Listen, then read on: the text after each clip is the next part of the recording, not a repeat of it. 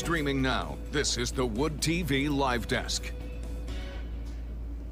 Good morning, everyone. Phil Penarski here with the Wood TV Live Desk. Hope you're all having a terrific Tuesday, and we have a very special guest joining us on the Live Desk this morning. Joining me today, a man who needs no introduction, but I will try my best to give him one. You've either seen him on one of his many TV shows, his hit Food Network shows like Restaurant Impossible, or you've likely seen him in your grocery store with his line of products like Fit Crunch protein bars, or you just know him through his charitable endeavors. It is celebrity chef Robert Irvine. Robert, thank you so much for being here today. Thanks for having me, Bill. Yeah, no, absolutely. And Robert, we're already getting a bunch of comments and very excited to see you on the Live Desk this morning. But before we get started about why you're talking to me of all people today, you have an upcoming event this weekend in Grand Rapids to promote your new line of gin and vodka called Irvine Spirits. And there's actually a chance for everybody watching to possibly get the chance to meet you and also grab themselves a bottle of Irvine Spirits. But in just a few moments, we'll talk a little bit more about that. I want to start by talking a little bit about your career as a chef, TV show host, philanthropist. You seem to have your hand in just about everything. How do you manage specifically to handle all of these different endeavors every single day? With very little sleep and a lot of great, when you have, we have food line, we have liquor, we have protein bars, we have clothing, we have technology. I'm the brains, but I have a lot of people who do an awful lot of work, so I cannot take credit. Having a great team helps. I'm on the road 345 days a year traveling. I just got back from Phoenix, our team meeting in Phoenix, to see where we're heading in 2023. And everything is driven in our business around our foundation, Robert Irvine Foundation. It gives back to our first responders and men and women who wear the cloth of our nation. And kind of staying on that same topic regarding you just being a very busy guy, Restaurant Impossible, a show that has really withstood the test of time over the years, now in its 22nd season. Why do you think that show has become so popular? Obviously, you're very charismatic. Everybody likes seeing these restaurants being brought back up. But why do you think specifically has made it so popular, and what has kept viewers from continuing to watch? I don't think it's anything to do with me being charismatic. What I believe it is people learning about business, about decor, about food, about pitfalls, about leadership, about trust, all the things that make any kind of business successful. And it's interesting because we're in 170 countries with 1 billion viewers, and it's in its 13th year. And I don't know, I think each family is individual. I think they're unique. And they all bring different problems to the table, and it's up to us to take 48 hours and fix those problems to make them successful. And I can tell you, in 3 years that we're back, we had a 3-year hiatus after 10 years, whatever it was. We're 96% successful in the restaurants and families that we've touched in the community. Mm-hmm. Yeah, definitely. And of course, big congrats to you on being around for those 13 years doing the show. But now let's switch over to the reason why you're talking to me today, the Grand Rapids event that is being held this weekend. This Saturday from 12 to 2, you will be at Grand Rapids Total Wine and More to promote Irvine Spirits. What made you decide to get into the spirit sort of lane? I feel like a lot of celebrities these days are kind of following in that same line, trying to, diversify their own brand. Very different, and I'm going to explain why it's different, Bill. First of all, I bought the distillery 5 years ago. It's not new. Boardroom Spirits has been around for a long time. I decided to take Irvine's national because the Boardroom Spirit line has fresh fruit in it. So when you have fresh fruit, if I give you an example of a vodka and cranberry, there are 8 ounces of fresh cranberries in each bottle. Well, you can't do that in a national brand because it sits on a shelf. So we had to reintroduce infusion of those 8-pound cranberries so the liquid is clear. So we have a boardroom line that's in the tri-state area, and then Irvine's gin and vodka, which is national now. So I've been in that for a long time. I own the distillery. I don't put my name like I will name 1,000 other celebrities that have just put the name and get a cut of it. I actually own it. It went from 3,000 square foot to almost 40,000 square foot in the last couple of years.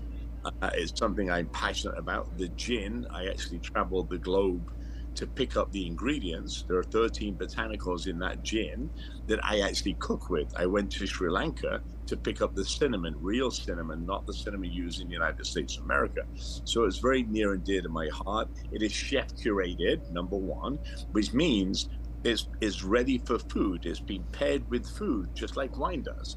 And nobody's ever done that before. And I think it works really well. So the difference is being A, I own the distillery, B, I develop the recipes, and C, it's all made with food. Yeah, definitely. And you said that it is now across the nation, and you're coming to Michigan specifically to promote it. Can you maybe talk a little bit about the importance of, to you at least, of coming to Michigan and why you decided to choose Michigan as one of your landing spots to promote this? Well, my fan base for Restaurant Impossible is huge in Michigan. Done a lot of shows there. I've also got a lot of friends there that have been, and I mean this, that have become friends after that. On social media and visits, things like that. So for me, I started, going to the places I feel we have the most pull in to get it out. We're not in bars and clubs yet. We're starting with retail, and it's done well because the product, whether I cut it on any other vodka or gin, we always come out top. So, the flavor's great, price point's great. That's about it all. It all goes to charity. We raised already my foundation, the Robert Irvine Foundation, help those in need. Right, and kind of sticking with you coming back to Grand Rapids, you have visited it before on Restaurant Impossible, even going to Chez Olga. What do you have any fond memories of Grand Rapids, being there on the show, or maybe just visiting, or any places in the area that really stuck out to you? I'm sure lots of people would love to know where Robert Irvine likes to go in Grand Rapids. They're funny, I don't really get that much time when I'm doing shows because it is a straight 48 hours. I may have popped into a restaurant, fitness during my time, but I really don't spend that much time visiting specific establishments. It's really there to fix, and you just said Chef Olga, it's really there to fix the folks. And it takes an awful lot of my time. I'm only there 48 hours. The crew gets there the day before to set up tents. I actually fly in, and I get in that morning or late that night, and I start straight, and we go all the way through. So I love, and this is a true thing, I love the people in Michigan because they're so giving. And when I asked for volunteers, we had hundreds of volunteers. So. Right, absolutely. And Robert, kind of just touching on the last little bit of this, I really wanted to talk to you about the Robert Irvine Foundation, something you're very proud of. And of course, a portion of the proceeds from Irvine Spirits do go to that foundation to help veterans, first responders, active servicemen and women. You obviously care a great deal about those causes and the organization itself. Why was it important for you to include it with Irvine Spirits? Well, I think everything we do is not just spirits. It's everything that I touch has a percentage of its revenue goes to the foundation, simply because I feel that America has forgotten that we have food insecurity. 1 in 4 men and women in our military, or active duty military, are food insecure, let alone what and the civilian side. I feel we forgot about the health and care of 18 years of war. And general feeding. One of the things that we do in the foundation is provide the iBot program, which is a mobility device that lifts people from ground level to standing up, can go up and down stairs, rough terrain, giving back independence and freedom. We supply service dogs.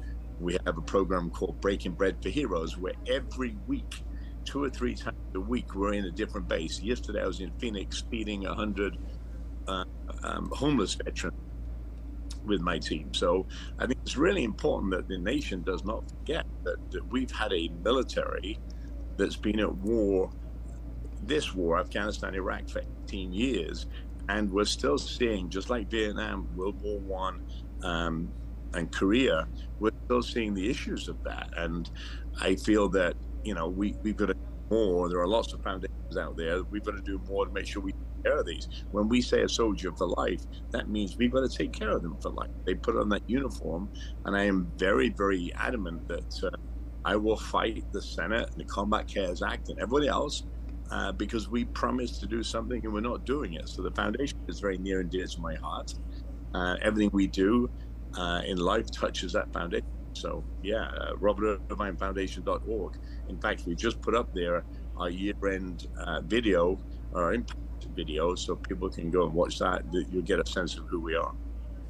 All right, fantastic stuff, Robert. All right, I want to thank you once again. It's been an incredible honor having you on the Wood TV live desk this morning, and I want to remind everybody that Robert will be here in Grand Rapids this Saturday from 12 to 2 p.m. at Grand Rapids Total Wine and More. There you can actually have the chance to meet Robert and also get one of the bottles of Irvine Spirit signed by him. There's tons of information. More information, of course, can be found over on our website, woodtv.com. If you're watching us on Facebook, just click that link in the description box or comment section. It'll take you directly there, and you can find everything you know. Robert, once again, incredible honor. Thank you so much for being here today. Appreciate you, Phil. Look forward to seeing you all there. Yes, no, absolutely. And I want to thank everybody else for tuning into this latest edition of the Wood TV Live Desk. I'm Phil Pinarski, and we hope you have a great